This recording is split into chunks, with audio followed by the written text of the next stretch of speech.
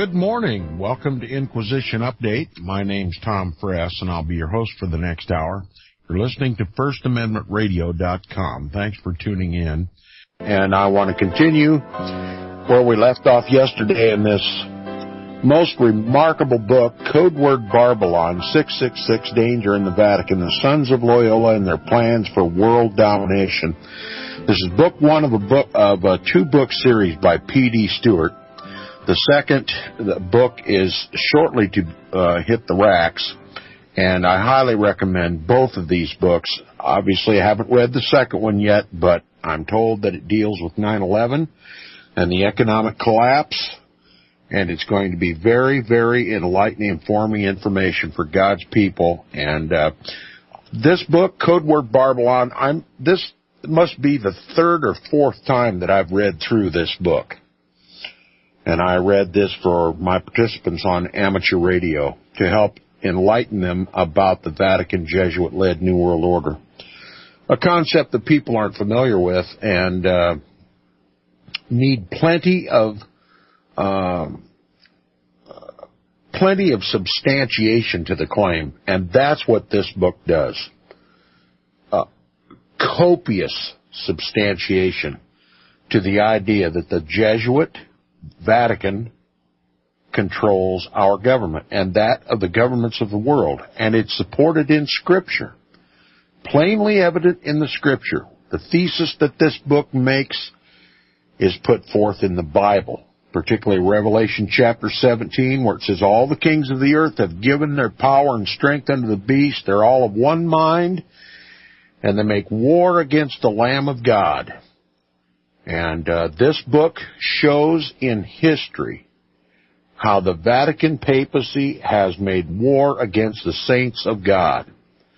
And one of these war-making strategies was to blow up Protestant Parliament in Great Britain. We've been talking about the gunpowder plot of 1605 and how a Jesuit priest, Henry Garnet, was tried, put forth a miserable defense, claiming the sanctity of the confessional as a defense in order to keep this plot secret,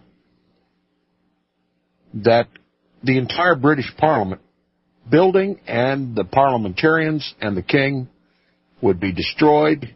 Immediately there to follow would be an invasion from Roman Catholic Spain and a forcible overthrow of the government and a reestablishment of Catholicism on the English throne.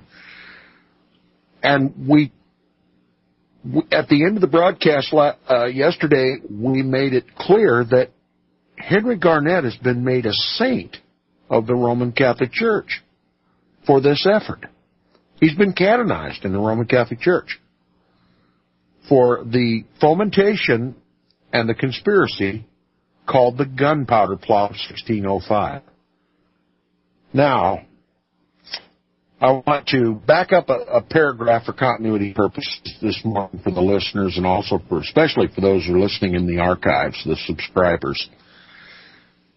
None of Garnet's actions should surprise us, as it was the founder of the first general of the Jesuits, Ignatius Loyola, who mined all such treasures of Jesuit sophisms.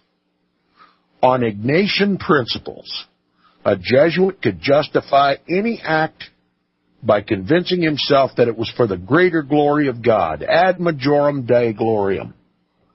Ignatius Loyola wrote, quote, "It would be greatly advantageous, too, not to permit anyone infected with heresy to continue in the government, particularly the supreme government of any province or town, or in any judicial or honorary position." Now, does that explain some of what we see going on in politics today in Washington, D.C.? Assassinations, John F. Kennedy. But this quote from Ignatius Loyola goes all the way down to provinces and towns. Might you ever recognize how there seems to be a force operating in your town that you just can't put your finger on? you might investigate just how much influence the priest of your local Roman Catholic Church has in city council and government affairs, local city government affairs. And I think you'll uncover what I've uncovered in this locality where I live. Street level control. And that's how they're going to overthrow this country. It's not a pipe dream. It's documented in history. And I'm not talking about something that happened in 1605, just some acuity in historical knowledge. No, we're reviewing this history of the Jesuits so that we might better perceive what they will do and what they are doing in this country today. We're studying history so that we can understand the present. Keep that in mind. We're not just reviewing history to become historians. This is an analysis of what ails America.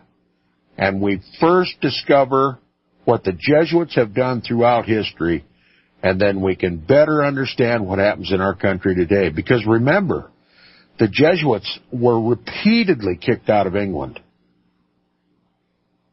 But the United States has never laid a glove, never made an accusation against the Jesuits. They operate with the full freedom, protected by their so-called sovereign status as belonging to the independent sovereign city-state of Vatican City. They're agents of a hostile enemy foreign power, the Antichrist power of Rome, the Roman Catholic Church. They have no loyalty to this country. They have no familial ties, no land ties, no loyalty to the Constitution. As a matter of fact, they're sworn to destroy our Constitution. And have you noticed that we now have a man in the White House who's not even a natural-born citizen and not qualified under the Constitution to be in the White House? Might we suspect that the Jesuits had something to do with that by destroying our Constitution? I believe that our Constitution has been suspended. They just haven't told us. They have no regard for it. And I think we can explain what's happening in Washington, D.C. by what the Jesuits have sworn to do, to destroy all popular government, that is, all governments of, by, and for the people, and to establish a hierarchical government, a top-down government, where the Vatican, rather the papacy, forms the top controlling authority. And that's exactly what's happening. It explains everything in history, it explains everything in current events, and explains everything that we read in the Bible we weren't sure we could understand. Now it's all clear. There's no reason to question what the Bible says anymore. We see the facts on the ground. Bring to our understanding the words of Revelation chapter 17 and 18 now, and 13, Revelation 13 particularly. Now, Loyola also taught his order such niceties as, quote, wrong is right if it is for the gain of the church, unquote. And also, the motto of the Jesuits, the end justifies the means, by any means necessary. In other words, if the end that is desired brings glory to the Roman Catholic Church or advances her authority and power in the world, then whatever means to achieve that end is meritorious, even if it's diabolical. And that's what the gunpowder treason was. It was a diabolical violation of God's law and the sanctity of life and the legally established government, Protestant government of Great Britain, to destroy it with one explosion, 36 kegs of dynamite in the basement, to literally in one fell swoop knock out the entire Protestant government and to begin a land invasion, a forcible takeover to bring England back under the heel of the Pope. You shall know them by their fruits. Let us not forget their fruits. so that we may know them. That's why we're reading this book. Now, all of these convenient rules were kept alive. All these maxims, such as ad majorem Dei gloriam, all for the greater glory of God. Whatever brings glory to the Roman Catholic Church is not wrong. It must be right. And the end justifies the means, and by any means necessary. These are basic tenets and teachings of the Jesuit order, and all these convenient rules were kept alive and promulgated after Loyola's death in his constitutions. The constitutions of the Jesuits. Indeed, such adages or maxims repeatedly crop up in almost every Jesuit book. Every book written on the subject of the Jesuit order, these maxims and adages come directly to the conversation. They are what define the Jesuit order. And it says, and to be sure, these are just a few of the more noteworthy illustrations of the sophistries taught by the Society of Jesus, the Jesuit order, a most enigmatic breed of monks, says the author. Of the many other schemes, plots, convulsions, and contrivances they have orchestrated, all for the glory of God, ad majorem Dei gloriam, we shall have much opportunity to speak as we read this book. Much opportunity to speak of how the Jesuits bring glory to the Roman Catholic Church, and what a diabolical glory it is.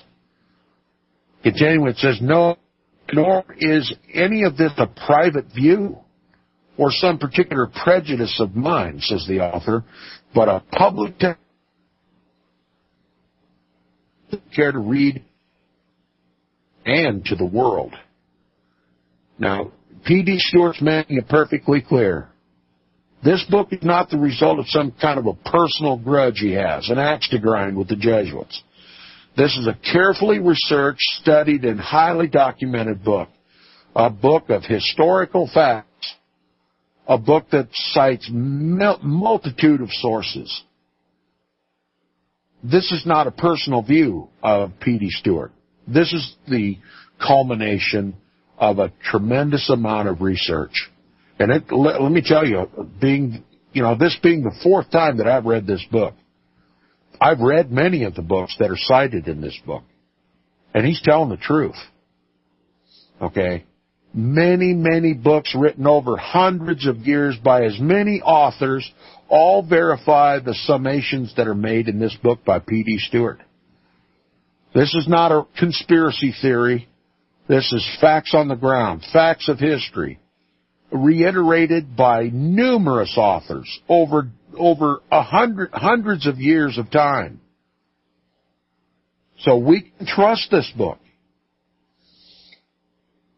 Now it says there's one other murderous scheme. Now we've been talking about the gunpowder plot of 1605. We're going to continue. That's not the only atrocity, by far not the only atrocity that the Jesuit order has fomented in the world. And we're only going to, in this portion of the book, we're only going to touch on a couple more. We just don't want to leave anybody to think that the gunpowder plot was the only treasonous and diabolical thing that the Jesuits have ever done. It says there's one other murderous scheme which story deserves a passing notice. Having been foiled in their gunpowder plot of 1605, they sought to make good their failure later that century. On January 24, 1679, the procurator for the English Jesuits, William Ireland, made another failed attempt at regicide. In other words, tried to decapitate the government by killing the king. He was found guilty and, like Garnet before him, was put to death in London for plotting to kill the king. These men stop at nothing, says the author. They do not. It is their divine prerogative to bring all lands under the control of the Pope. World domination is the very reason for their existence, and when they stop at that effort, they cease to be Jesuits. Now, nor must we forget to mention similar, or rather worse, instances of Jesuit regicide which occurred in France. In 1593, a Jesuit priest, Auguste Barrière, attempted the life of King Henry IV. In 1594, another assassination attempt was made by John Chattel. The murder of King Henry IV was finally effected by the Jesuit lawyer Francois Ravaillac on May 14, 1610, following the Edict of Nantes. Remember, the Edict of Nantes, for those that don't know, was an edict. France was tired of religious persecution and the Jesuits' manipulation and subversion of their government and trying to harness the power of the crown to persecute. And so they kicked the Jesuits out, and they made an edict of religious toleration in France so that the Protestants could live in peace, that this constant war between Protestants and Catholics would come to an end, and that the nation could prosper for all but everybody's benefit. The Edict of Nantes brought a temporary religious peace. And it says this edict gave freedom of worship to all Christians and was vehemently opposed by the Catholic Church. Why? Because the Catholic Church, particularly the Vatican and the Jesuit order, they do not want peace. They want the heretics exterminated, annihilated, and extirpated. It is their divine prerogative to rid the world of quote-unquote heresy and make the world Catholic. That is their goal. And it says, Paris writes, on the 16th of May, 1610, on the eve of his campaign against Austria, he, that is Henry IV, was murdered by Ravaillac in his own chamber, unquote. The entire plot was set up by the Jesuits. The Duke of Epernon, who made the king read a letter while the assassin was lying in wait, was a notorious friend of the Jesuits. And Michelet has proved that they knew of this plot. Ravaillac had been given confession of his plans to the Jesuit Father de Bigny just before the assassination.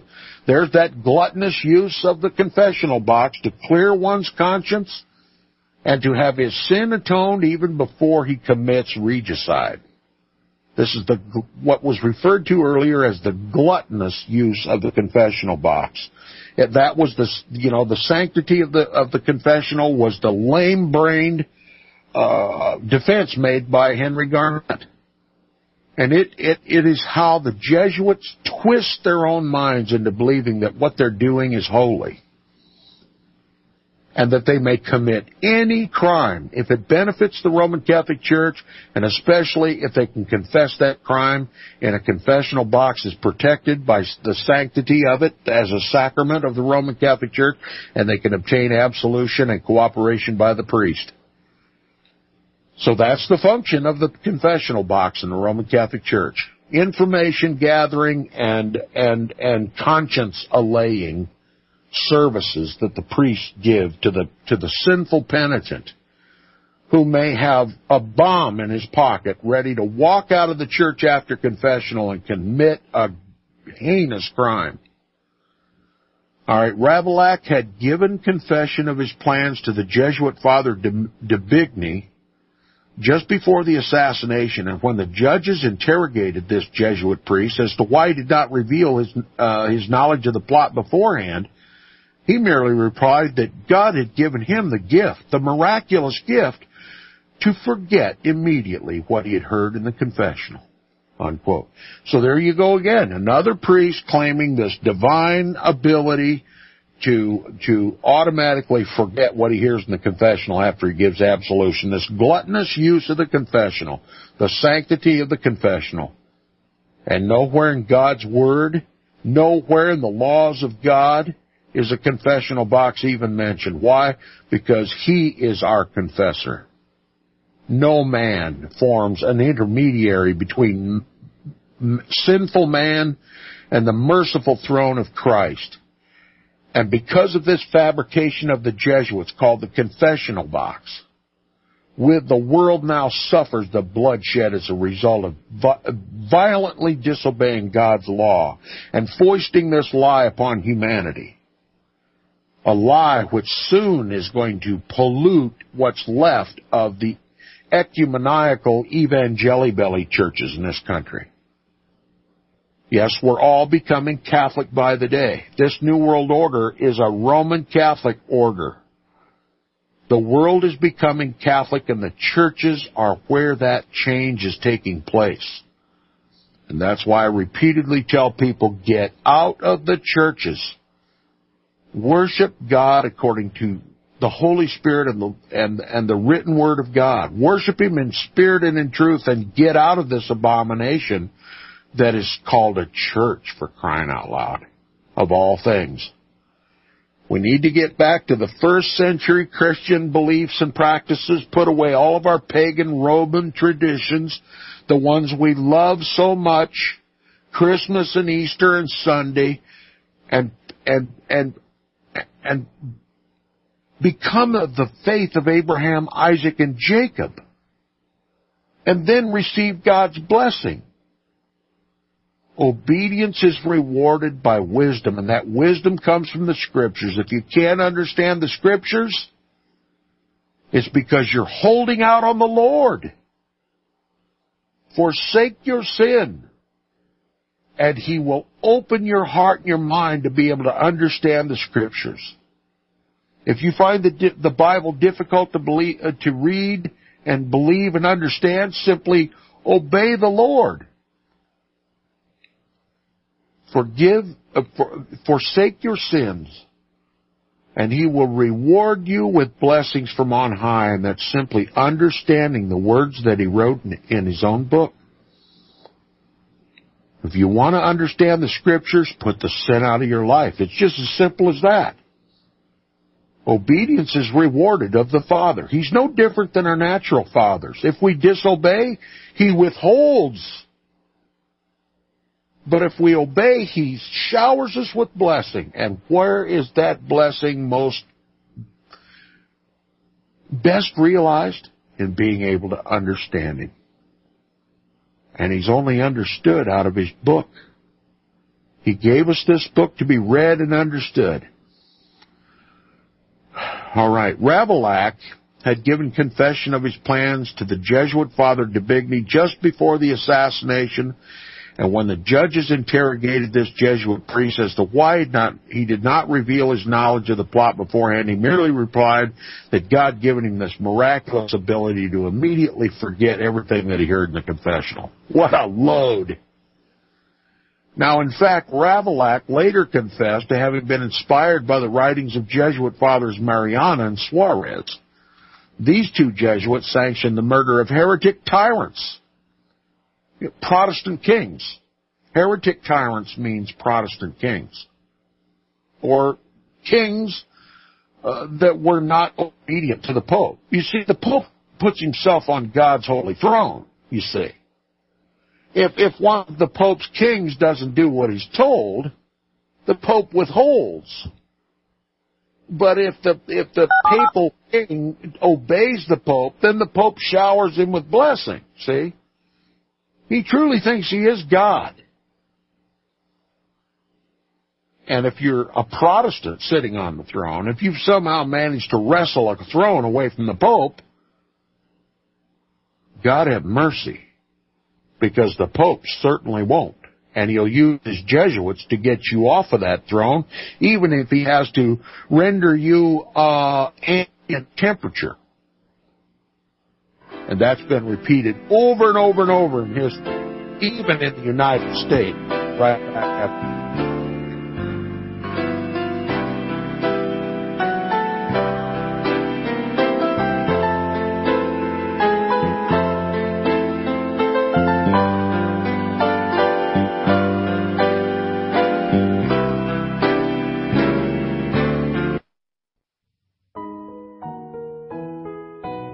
The program you are listening to is 100% sponsored by you, the listener, on this First Amendment Rights Media channel.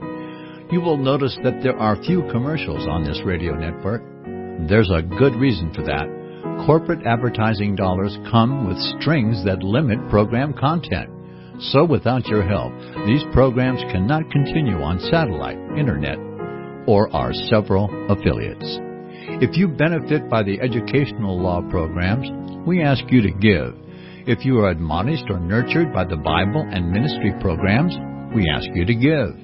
If some voice a cause that you are passionate about, we ask you to give. If you believe in any of these, we ask you to support them as you would a missionary on a continual basis, as if giving a tithe for missionary radio. These programs are not commercially viable and must be supported by those faithful to the cause of truth. Look for the button to sponsor your favorite programs at our listen and schedule pages on the Internet. We will also give you unlimited archive access to all of our programs. We're asking you to give much less than a tithe, so that you may also send support directly to a particular program host, cause, and anywhere else the Spirit may lead you. Do all to the glory of our God and Creator, for His holy nation, the only kingdom that will last forever. Thank you for listening. Visit crosstheborder.org, C-R-O-S-S, crosstheborder.org, to get your print, EPUB, or PDF version of Nicholas Arthur's new book titled When the Third Temple is Built. That's crosstheborder.org. When it comes to prophecy today, much of the evangelical Christian world has their eyes on Israel, waiting and watching to see when the third temple will begin to be built. The plans are drawn. The Jewish people are eager. Most evangelical Christians today believe that the rapture will happen before the third temple is built. Hi, I'm Michael Eugene. I was taught that Daniel's 70th week was in the future. Is that really what the Bible teaches? Have we searched the Scriptures and found this to be true? Why is it so important for a reestablished Israel to build a third temple in Jerusalem? Is it necessary to build a temple on the same location already occupied by the Dome of the Rock? Is it necessary for sacrifices to take place in the temple on Temple Mount? Is there really a rapture followed by 7 years of tribulation? What is the New Testament temple? Can we identify history and prophecy? Who is the first beast in Revelation chapter 13? Who are the 7 kings in Revelation 17? I have asked all these questions, and I have found Nicholas Arthur's new book, When the Third Temple is Built, answers all these questions and more, using Scripture to interpret Scripture. The Bible says that no prophecy of Scripture is of any private interpretation. Nicholas shows us in his new book, When the Third Temple is Built, how the Bible interprets prophecy and not man's private interpretation. Visit crosstheborder.org, C-R-O-S-S, crosstheborder.org, to get your print, EPUB, or PDF version of Nicholas Arthur's new book titled When the Third Temple is Built. That's crosstheborder.org.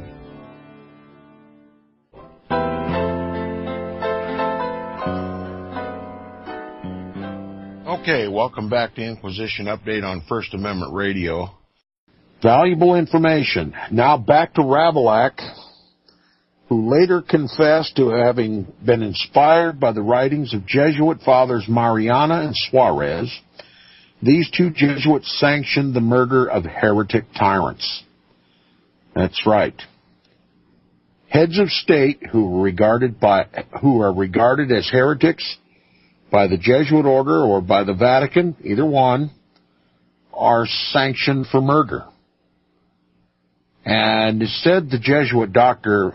Filisac, Ravillac's father confessor, quote, God be thanked. Ravaillac has died like a saint. I heard his confession, and it is certain that he is in paradise. The sacrament of confession infallibly works out to salvation, which conducts straightway to paradise, where he is now. Ravaillac will repose in the bosom of Abraham, unquote. So there you have it. If you commit a heinous crime of murder, regicide, assassination, in the name of the Roman Catholic Church, you automatically become a saint and you're reposed to the bosom of Abraham. That is the Church of Antichrist. Let there be no doubt the Antichrist prophecies in the Bible, everything that describes the biblical Antichrist is found in the papacy. Now, continuing, after Henry's death, the revocation of the Edict of Nantes drove 500,000 Protestants into exile. And I'll just tell you, it was a bloody exile. God's people always suffer the bloodshed of Rome every time the Vatican chooses to. And that's about to happen in this country. A massive scale, the likeness of the St. Bartholomew's Massacre is about to happen in this country. That's why I've named this program Inquisition Update. And I'm no prophet of God. I've never heard directly a voice from the Lord, thus saith the Lord, tell my people thus and so. Never happened. But I don't need to hear that voice. His voice is clearly speaking to me from the Scriptures and from history.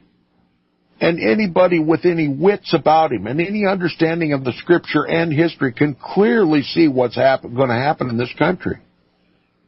And God's people just simply are not prepared. They think they're going to be raptured out. You'll be raptured out in a coffin after they lop your head off in a guillotine. I'm sorry for those who are so desperately clinging to the hope, so-called the blessed hope of Christianity, that we all be raptured out at the last minute. I have to ask you something. Where was the rapture for the first century Christians? Those who were fed to the lions by the Romans. Where was the rapture for the Waldenses and the Albigenses and the Huguenots and the Hussites and all the saints of God throughout history? Where was the rapture for the Jews? Where was the rapture for the Protestants in the First and Second World War? Where was the rapture for the Orthodox during the Ustashi siege of the former Yugoslavia to extirpate and annihilate the Serbs? Where was the rapture for them? Are Christians so sanctimonious here in the United States that we deserve to escape the wrath to come? I don't believe so. And Revelation chapter 13 confirms it. Now, I'm sorry if I've offended some of my dear listeners who believe in the rapture and who hope in the rapture, but the rapture teaches you not to be prepared for what's coming and to not recognize the sound of Roman hooves. Now, getting back to the book, it says, we must not forget also Jacques Clement, who on August 1st, 1589, stabbed King Henry III the Great in the streets of Paris in broad daylight. Kind of like the Kennedy assassination, right? Both of these assassins, Ravaillac and Clement, were recommended by the Jesuits and the clergy for meritorious service, and were even applauded from their pulpits. The images and pictures of the regicides were exhibited in the church chapels, placed on altars, and the assassins treated as though they were canonized saints. Clement was called an angel by the Jesuit priest Camelot, and Jesuit professor Guillard taught his students that Clement did nothing wrong. Quote, Jacques Clement, wrote Girard, has done a meritorious act inspired by the Holy Spirit. Unquote. And the Jesuit Mariana, whose writings had inspired Ravaillac, cites Clement's claim as an example of the true type of tyrannicide. When there was the Jesuit Balthazar, who was encouraged by the Jesuits at their college in Treves to assassinate William I, Prince of Orange, for which act of regicide Catholic King Philip II of Spain rewarded Balthazar's parents with 3 country estates in Livermont, Hostal, and Dapmartin. Quotations such as these could be multiplied by the thousands. The Jesuits have executed deeds of regicides many times over, assassination being, next to poisoning, the most favored method of choice. Volumes of such Jesuit crimes could easily be compiled ad nauseum. History reveals that in almost every instance the real cause of seditions, tumults, revolutions, disorder in France, Spain, Portugal, was to be found in the Jesuits, and I'll just add so is World War I, World War II, and the current World War that is about to break forth.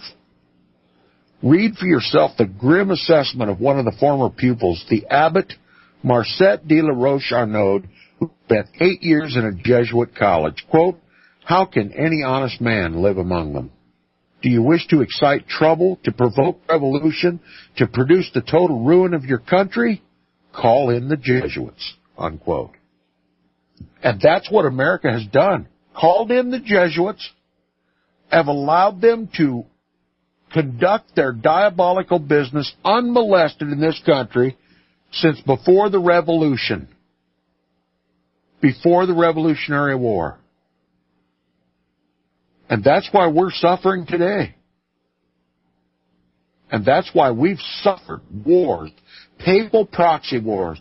Do you know the United States has never fought a war for its own defense? To protect our own rights and liberties? We've never fought a war for our own benefit. Every war that's ever been fought by the United States has been fought at the behest of the Pope to achieve his aims. Who most benefited by the wars fought by the United States? The Vatican. And if you understand that, if you'll do your own research, if you begin to understand this, then you can understand Revelation chapter 13 and of whom it speaks. Now, their grand maxim, says J.A. Wiley, wherever they are, is agitate, agitate. And he adds, if despotisms will not serve them, their maxim is to demoralize society, to render government impossible. Is that not what we're seeing in this country today? A totally immoral society, no restraint, no regard for God's law, adultery, rape, incest, pornography, alcohol, drugs, crime, killing, filth, from morning through noon till night. Who demoralized this society? J.A. Wiley just told us. He said their grand maxim, wherever they are, is agitate, agitate. And he added, quote, if despotisms will not serve them.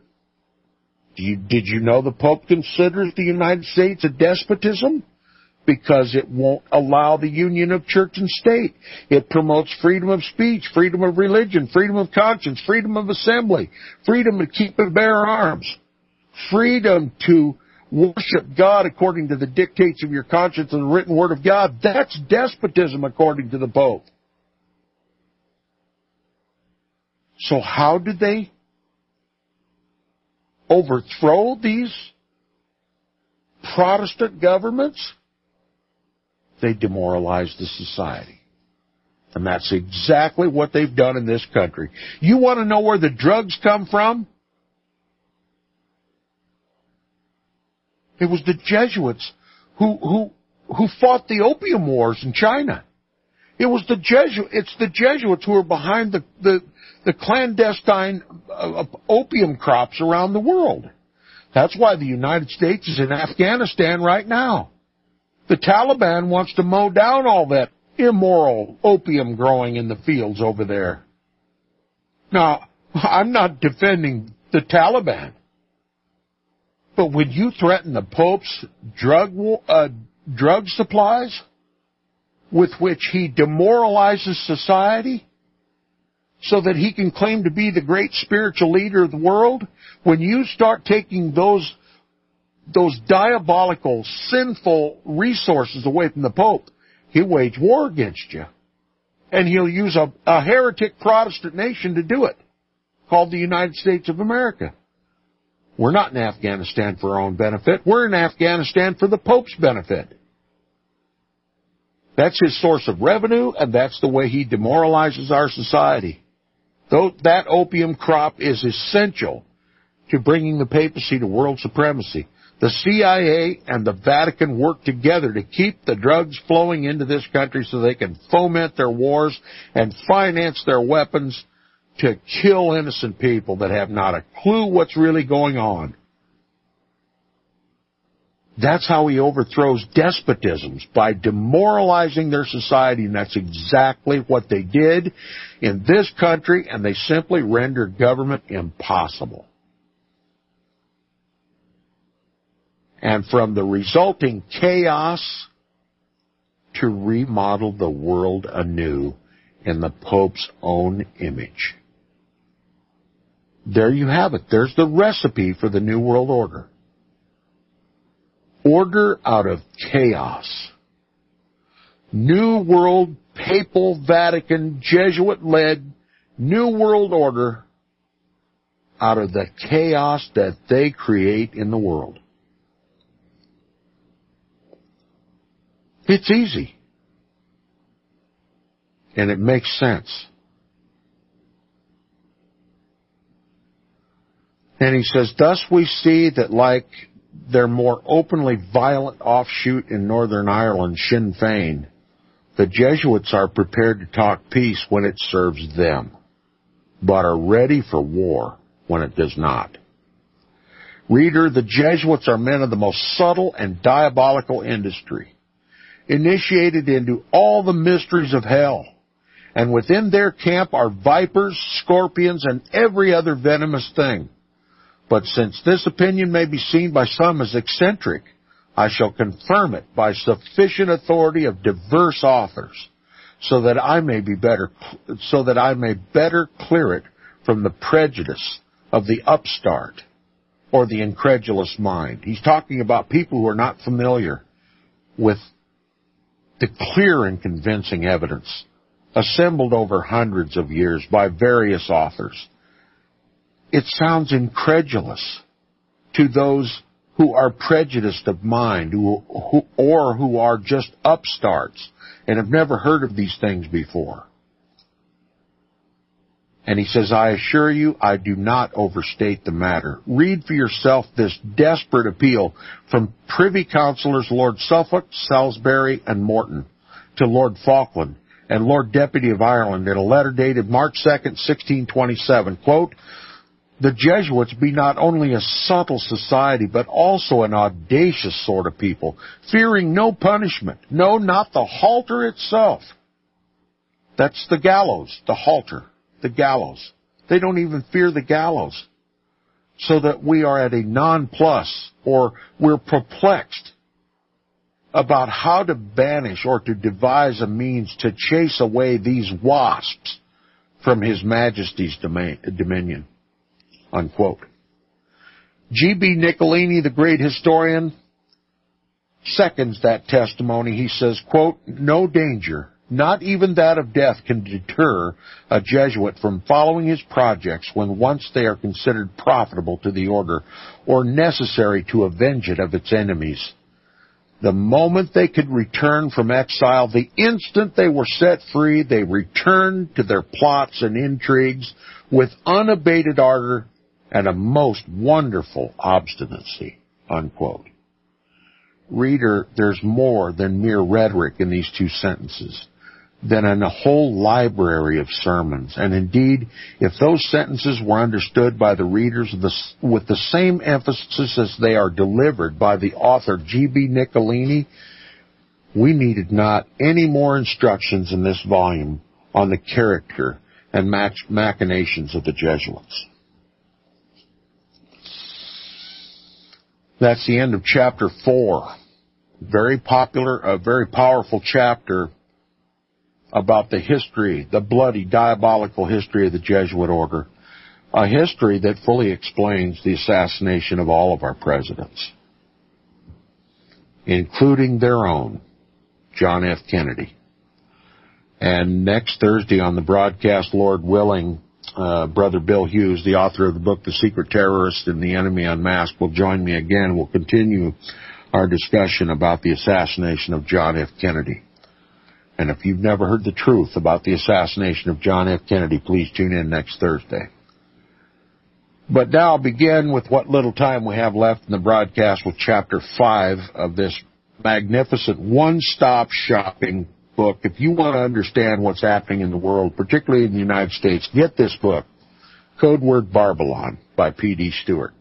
Get it from Luxverbi Books, LuxVerbi.org. Order it online. Now, here's a quote from King James I, King of England. He says, impostors under a veil of piety, wolves in sheep's clothing, troublers of the public peace, men of diabolical industry, serpents, and very cacodemons, of whom all should be aware and fly from them. That's King James I of England. He knew full well about the Jesuit order. Why don't we know anything about the Jesuit order? Stay tuned and you'll know plenty. The title of this chapter is The Art of Evil, the Moral Theology of the Jesuits. Now we're getting to the very bowels of the Jesuit order. What makes them so diabolical? The author writes, we leave behind for a moment the bloody tracks of Jesuitism and come now to consider their moral theology, the rules of engagement of the Society of Jesus. One ex-pupil of the Jesuits who had studied under them for 8 years said of his former masters, quote, the objective of the disciples of Loyola is to acquire the highest offices of state for the men they have poisoned with their maxims. Unquote. Let me read it again. Let it sink into the marrow of your bones. The objective of the disciples of Loyola, the Jesuit priests, is to acquire the highest offices of state for the men they have poisoned with their maxims. And that explains Ronald Reagan reestablishing formal diplomatic relations with the Vatican, bringing this scourge of Romanism to mainstream government control, unhindered, and almost not even veiled. You have his successor, George H.W. Bush. Oh, by the way, Ronald Reagan was a Knight of Malta honorary. He's from a long line of Irish Roman Catholics, Ronnie Reagan was. And he was an honorary 33rd degree Freemason. So twice honored by the Jesuits. Knight of Malta and 33rd degree Freemason. And we have his successor, George H.W. Bush, comes from the Stuart family, who were run off the British throne, had to seek exile in Europe on the mainland from assassination. Catholic Hall, the Stuart family, the blue bloods of Europe, related to the Stuart family. He was a Skull and Bones member and a Knight of the Most Holy Eucharist. If you've never heard that, I'll explain that some other time. And he ruled this country for his little God in Rome, did his best to overthrow our Constitution. He even served in the CIA for a long time. Catholics in action. And then his successor, Bill Clinton, Bill Jesuit Clinton, Oxford trained, Georgetown trained, and he, like his predecessors, followed the Jesuit order. And then little George W., just a spitting image of his old man. And now we have Barack Obama, who's not even a citizen of this country. Not a natural-born citizen, he's not. And he's not qualified to be president. Another complete admission that the Constitution has no power anymore in this country. What are the maxims of these people? To put Jesuit-trained robots in the highest offices of our land. And that's exactly what they've done. Now, what are the maxims of the Jesuits that so pollute the minds of men that they would serve the biblical Antichrist and be willing to kill God's people. If any man desires to understand what kind of being a Jesuit really is, let him read their moral theology. The moral theology of the Jesuits can be summed up in the three great rules which they direct all their affairs and great enterprises. Number one, that the end justifies the means. In other words, by any means necessary. Number two, that it is safe to do any action if it be probably right, although it may be more probably wrong.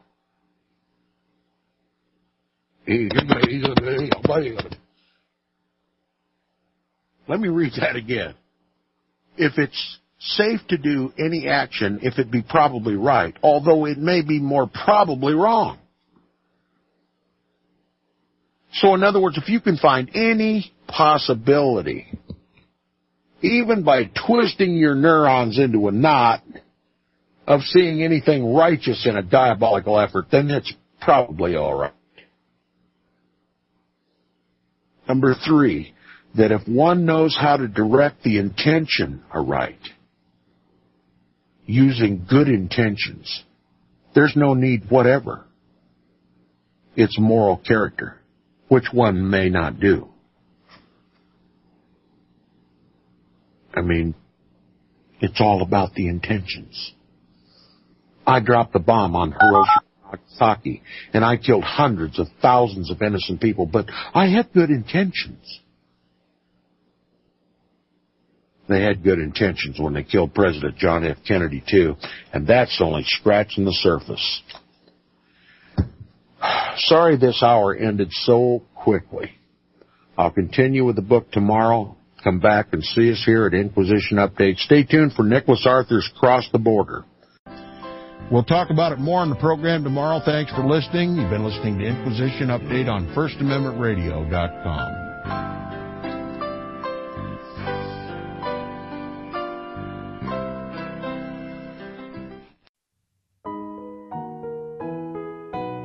The program you are listening to is 100% sponsored by you, the listener, on this First Amendment Rights Media channel. You will notice that there are few commercials on this radio network. There's a good reason for that. Corporate advertising dollars come with strings that limit program content. So without your help, these programs cannot continue on satellite, internet, or our several affiliates. If you benefit by the educational law programs, we ask you to give. If you are admonished or nurtured by the Bible and ministry programs, we ask you to give. If some voice a cause that you are passionate about, we ask you to give. If you believe in any of these, we ask you to support them as you would a missionary on a continual basis, as if giving a tithe for missionary radio. These programs are not commercially viable and must be supported by those faithful to the cause of truth. Look for the button to sponsor your favorite programs at our listen and schedule pages on the internet. We will also give you unlimited archive access to all of our programs. We're asking you to give much less than a tithe so that you may also send support directly to a particular program host, cause, and anywhere else the Spirit may lead you. Do all to the glory of our God and Creator, for His holy nation, the only kingdom that will last forever. Thank you for listening.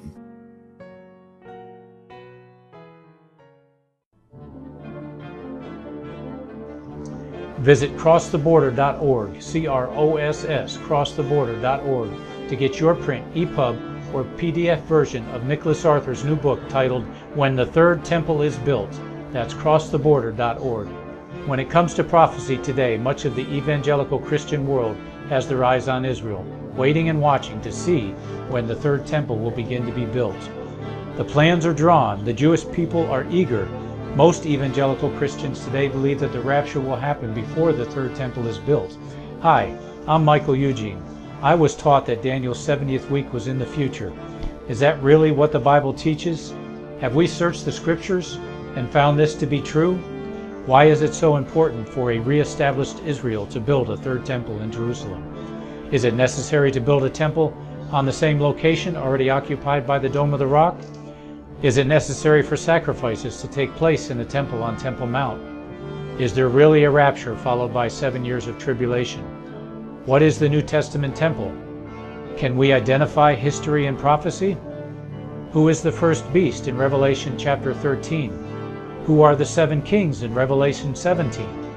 I have asked all these questions, and I have found Nicholas Arthur's new book, When the Third Temple is Built, answers all these questions and more using Scripture to interpret Scripture. The Bible says that no prophecy of Scripture is of any private interpretation. Nicholas shows us in his new book, When the Third Temple is Built, how the Bible interprets prophecy and not man's private interpretation. Visit crosstheborder.org, C-R-O-S-S, crosstheborder.org, to get your print, EPUB, or PDF version of Nicholas Arthur's new book titled When the Third Temple is Built. That's crosstheborder.org.